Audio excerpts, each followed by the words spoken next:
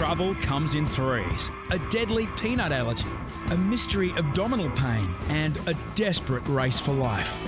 Midday, and Harry's responds to an urgent knock at the door. A lady presented herself with pain in the abdominal area. What pain here? Out of 10?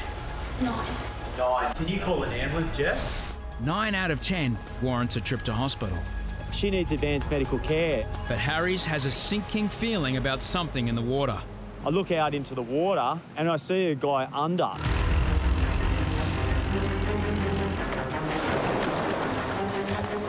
This guy's like 60 to 70 metres out the back, and I really thought this was going to be a fatality. Controlling a 9-foot rescue board in pounding surf takes years of experience. Okay, he's in a lot of trouble. I was thinking of running the defib down to the shore because I thought this guy's got no chance. Each wave costs Harry's precious time. My heart beat's at about 200 right now. And a wave hit me and it flipped me back towards the beach. And I just thought, it's over. This guy's under. Oh, mate, that rip's so hectic. Then I just see the top of his head. Hey.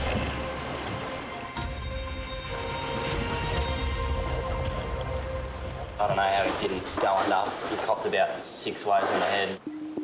He'd taken on a lot, and gee, he was happy to see me. The man and his friend, both tourists from Korea, hired a surfboard between them. In the big waves, they became separated. I'm paddling out to you, and I thought you were going to be on the bottom because those waves were hitting you, and I just thought people have drowned here, and I had it in my mind like I had to get to you really quick. A critical rescue and a woman in the tower with abdominal pain. But trouble often comes to the lifeguards in threes.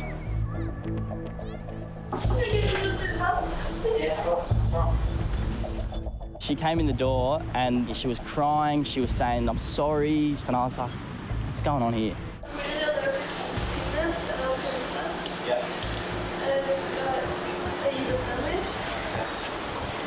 Hey, come sit down, it's all right. Essentially, the board is an allergic reaction. You're probably welcome to another hand, 21-year-old Victoria is a student from Norway.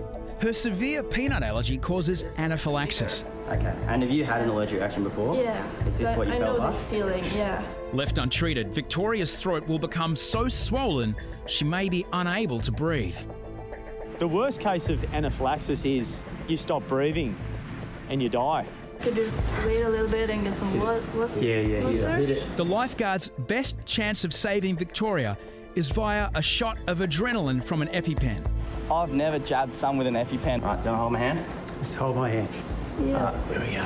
When I had it in my hand, I'll admit I was shaking. I was like, well, I only hurt a little bit, all right? Where do you want it? Here or here? All right, ready? Okay.